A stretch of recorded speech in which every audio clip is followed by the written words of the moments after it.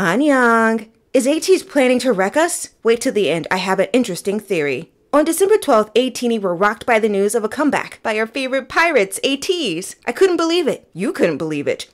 The info spread like wildfire, and via Atiny paranoia, it was official. We were ready, and it's going down December 30th. As fast as the info hit, Ateez released a ASMR mega tease trailer filled with this. What is this? This is something for sure, because I went on Twitter, the Globe's toilet of info, and found a bunch of things. Seriously, to those in stan Twitter for Ateez, you are doing the Lord's work, and he sees you. My brain couldn't even wrap its mind around the concept of this teaser from Ateez. There is a lot of speculation about the symbolism in the short form film. Yep, I'm calling it that now. I don't know what else to call it. Suffice it to say, I felt electrified as I gathered into the chat room. I felt the warmth of all of our cyber bodies together as we collectively stared into the abyss. Oh my god, cyberpunk. Was it not looking back at us? That literally could be a thing with Ateez. Being in a space with other Atiny, you feel the energy. You feel the happiness. You also feel the impending doom that we're all about to get wrecked in a couple of days. This video is just a symbol of hope. We can get through this time. We can all huddle together on December 30th to meet our pirate kings in 4K or 8K. This is my first official comeback with them, and I am feeling mucho excited. Is this how all the comebacks are? How have y'all survived? I definitely feel Ateez want to start the year off with a bang. They are team no sleep, get those coins, and I respect their hustle mentality. My theory is they want to destroy us with visuals and vocals. 2023 will be a huge year for them. Continue touring,